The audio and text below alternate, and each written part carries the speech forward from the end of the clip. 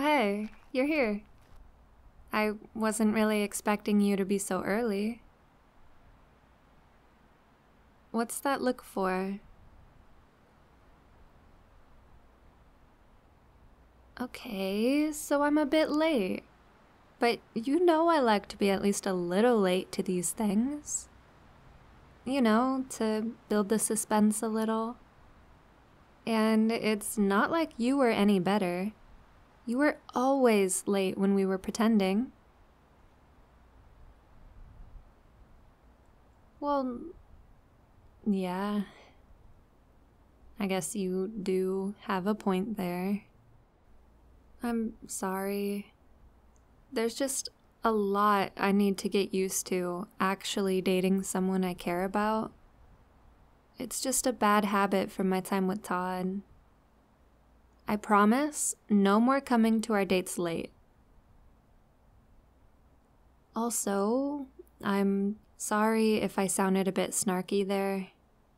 It's kind of a defense mechanism, thanks to having to act rude to everyone all the time. Honestly, being with someone as nice as you is kind of a culture shock for me. Although, I do have to ask, why did you ask me to come to this random spot in the outskirts of the city? I could barely find this place on my GPS, and there doesn't seem to be much of anything out here. So, why here, of all places?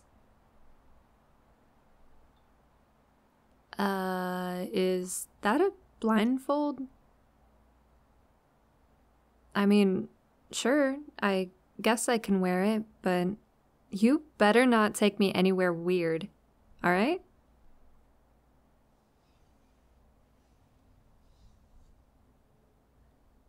Alrighty, lead the way.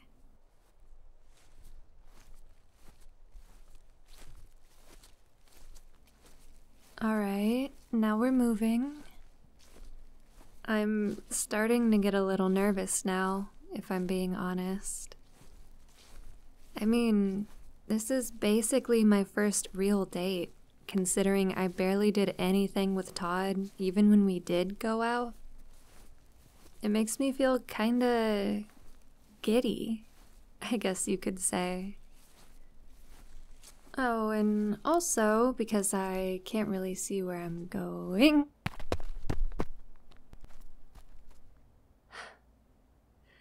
Oops. Looks like I tripped. No, I'm fine. I just wasn't expecting to climb a hill like this. I don't know, maybe I should just take off my blindfold so I don't hurt myself. Are you okay with that? You have a better idea? And what's... Wait, what are you... Whoa! Jeez, you scared me. I wasn't expecting you to just pick me up like that. If there's one thing I can be certain of now, you're definitely not the complete shut-in I thought you were. I doubt anyone would want to bully you anymore now that you're this strong.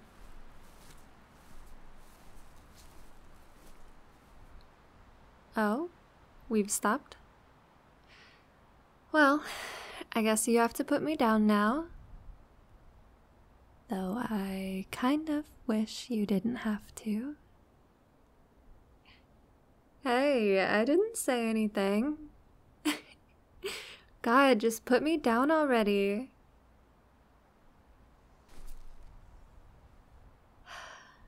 So, this means I can take off the blindfold now, right? Alright. But I've got high hopes, so try not to diss it. This hill.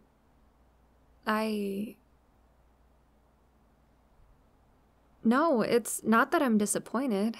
It's actually the opposite. It's just that this view of the city, It's breathtaking. What is this place?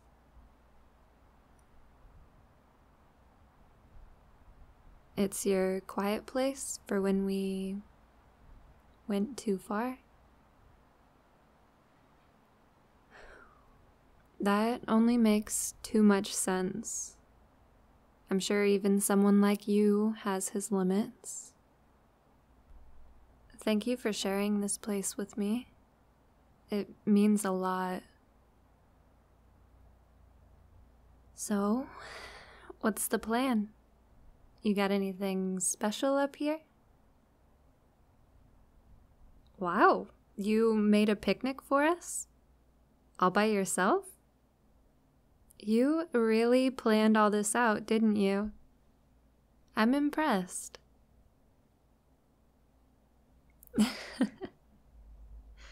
Oh, come on. Don't apologize because you couldn't afford some fancy restaurant. Honestly, I'm glad you didn't. I've been getting tired of all those fancy places the popular group went to on Daddy's credit card or whatever. Not to mention, I couldn't even afford to go half the time because my part-time job pays peanuts and I was trying to buy a car at the time. I like things more simple. So this was a great surprise. But that's enough about my unfortunate financial situation. Why don't we just take a moment to really appreciate the view here as we let the wind go by?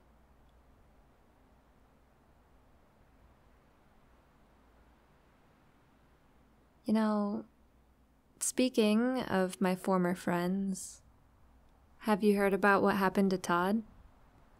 Last I heard, he's been a crying mess since last week. It's good that he finally gets what happened, but I've been thinking, and I think he might deserve an apology. Now, hear me out. It definitely won't be anything about what happened last week. For all that, he can go screw himself. No, it's about how I treated him when we were together.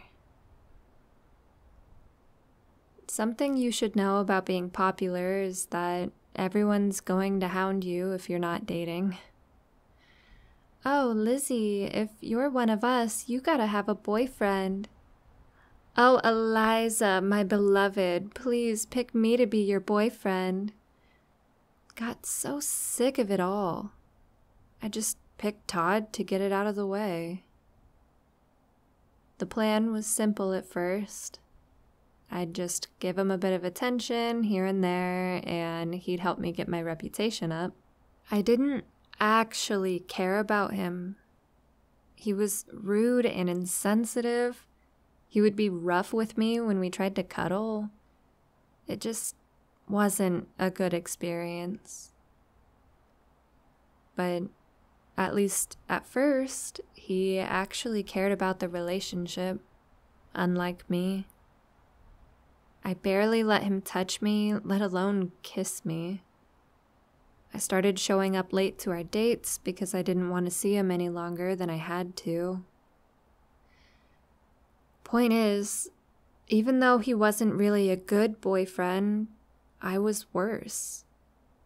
When I think about it, it almost makes sense that he'd turn on me, you know? So I just want to apologize to him for not treating the relationship with the basic respect it deserved. I just wish I'd found someone like you before. Reliable, kind, smart. Actually, now that I think about it, I just wish I'd found you before. I doubt there are many other people like you that are the whole package. Though I guess that was a little hard when our positions force us to hate each other. Or at least I was forced to hate you. I doubt it took much for you to hate me. Sweetie, I appreciate the sentiment, but we both know I could be a real hard ass at times. Honestly, I still find it a bit crazy how you could forgive me after all I did to you. I mean, it's one thing to forgive someone, but at least have a little bit of self-respect. After I ruined that date you had all that time ago, I lost all hope of you even talking to me, let alone helping me. Yeah, I know. Tough subject. But I do have to let you know, you absolutely dodged a bullet with that one. What am I talking about? Oh, boy, do I have a story for you. So, Mary, that girl that wanted to give off that girl next door vibe that the boys used to eat right up, there was always something about that girl that just pissed me off like nothing else. But when I brought her up to my old friends, they always just brushed me off. I didn't even understand it until I caught wind that she asked you out. Then I really got to know what she was like. Huh? Why? Well, at the time, you were kind of a nobody. Why would someone who was famous for rejecting every guy that approached her suddenly ask someone like you out? No, I wasn't jealous. Okay, maybe a bit jealous, but that's not the point. I sent Megan out to look into her, and lo and behold, pretty little Mary was a pretty little liar. She was working with the popular group to embarrass you as painfully as possible. You already know by now that I didn't like them escalating the bullying, and you probably remember what happened next, right? Yep. She sure was surprised when someone accidentally broke the lobster tank that was conveniently behind her and got the lobsters all over her dress. Served her right, I say. I remember it like it was yesterday. And the picture that was sent to the tabloids was just priceless. Hell, I think she moved after that one.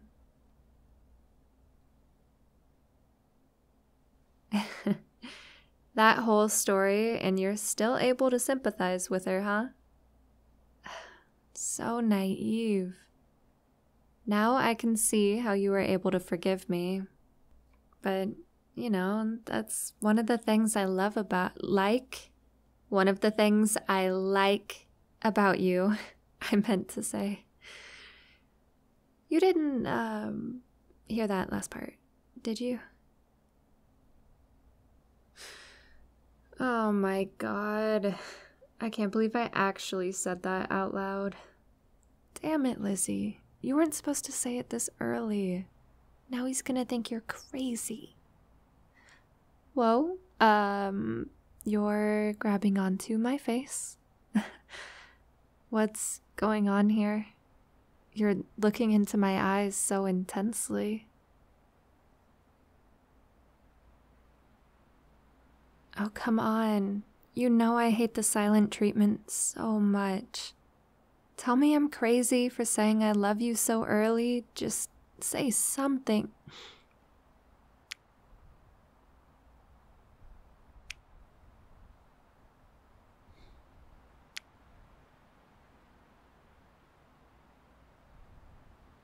You love me too?